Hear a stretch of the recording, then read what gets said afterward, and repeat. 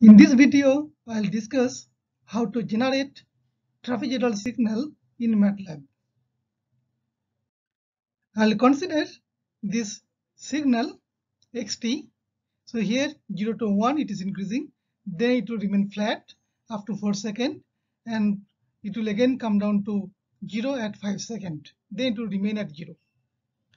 Now first we'll try to decompose this signal in terms of step signal and ramp signal with their delay components.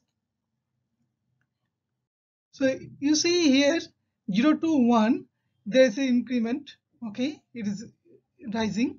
So I'll put one ramp signal here. So this t into ut, that will give you one slope here, slope equal to 1, but it will continue till infinity, okay. But here for up to 1 only it will remain there, and beyond that it should be straight line, okay.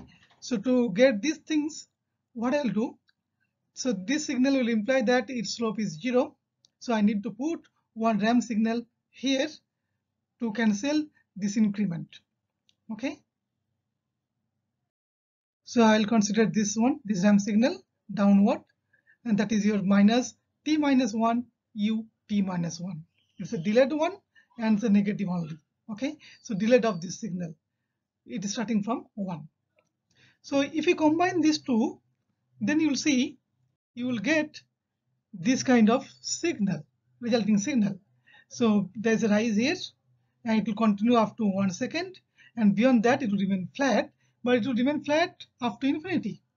But here again from 4 second there should be one downward slope, and slope is equal to 1 minus 1. So I need to put another ramp signal here, downward ramp. So you see, I'll consider this one. So it's a delayed by 4 seconds. Thus we write minus of t minus 4 times u of t minus 4. Okay. So now if I combine these three, this and this, then you will see you will get this kind of signal. So it will be continuous till infinity. But again, I want one zero line beyond 5 seconds. So I need to include one positive slope because it is containing one negative slope. I have to add one positive slope here like this. So that signal I can write that it is delayed by 5 seconds. So t minus 5 u of t minus 5. This ramp signal. Okay. Now if I add this thing, meaning is that these 4 components, if I combine, then I will get this trapezoidal signal. Okay. So this x of t we can write as t ut, the first component, and second component is minus t minus 1 u of t minus 1, and third one is minus t minus 4 u of t minus 4, and the last component, this one, is plus t minus 5 u of t minus 5. Now we'll try to implement this one in Matlab. In Matlab, we will use anonymous function to implement that signals, and it will be easy for us. Now suppose I want to get any function. That function, suppose for example is square root of t, okay, it's function of time. So how to define that one in Matlab? So I can define that way, that square, so this variable sqrt equals to, and it's a function of time. We write it at this form at the rate of t, okay, and then we will define t to the power 0.5 means t to the power half, that is the square root of t. So this definition is sufficient in Matlab, okay. So I can put any value of t. So t could be integer, could be any variables, okay, or even we can consider vector also, okay.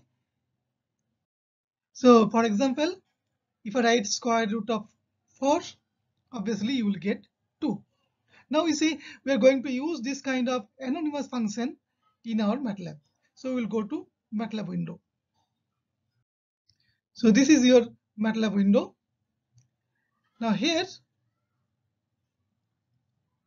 so you will see this is my code, okay.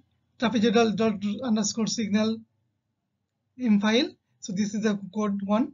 Okay, I'll discuss this MATLAB code in detail. So you will see here there is this workspace is clean, and this there is nothing is done in command window. Now if you run it, you will get this trapezoidal signal easily. Okay, so again it will start from 0, then have to go 1, then up to 4, then downward. Fine. So this kind of pattern you will get it quickly. Now we'll go to this discussion. Now I will discuss the code. So our target is to implement this signal x of t is a t u of t minus t minus 1 u of t minus 1 minus u of t minus 4 u of t minus 4, and one last component plus t minus 5 times u of t minus 5. Okay, so as usual we'll start with these three lines: clear all, close all, and CLC. And then you see here we'll consider u. So u is the step signal, so we can write as this anonymous function at the rate of t, and t more than equal to 0. That's all, because this is logical function. When it is true, then only it is 1, and for right hand side it is always 1. Okay, otherwise you can also use one user defined function that is called heaviside function. So you can write u at the rate of t, heaviside of t. Okay, so you can use heaviside of t everywhere, but okay, we can these are usual notation. U we can write it in this way. Okay, so anyone you can prefer, so either this or this one you can prefer. And then once this u of t is defined, now we can define our signal x of t.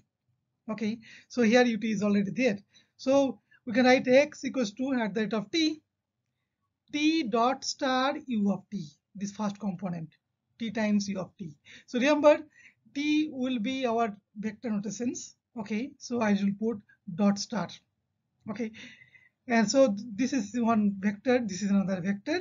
So point to one so element wise multiplication is fine. Okay, then second component we can write it minus t minus 1 dot star u of t minus 1. Likewise third one and fourth component. Very simple. Now we can define our time range. Suppose I want to get time range from -2 to 7, and in between I want to put 1000 points.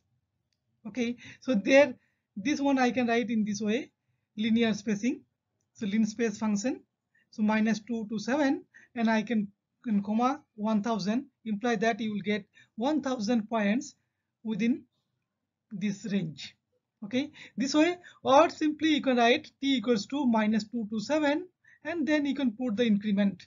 Suppose I can put the increment 0.001. Okay, so in this way we can also define our time range, time vector t.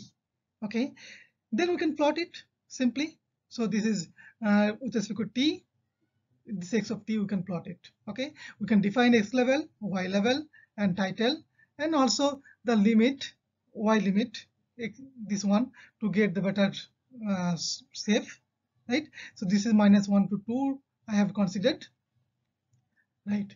So I think it is very simple. You have understood this one. So if you have not subscribed this channel, you may subscribe it, and you may like this video, and I will be adding more such videos in future. So thanks for watching. We'll come back again.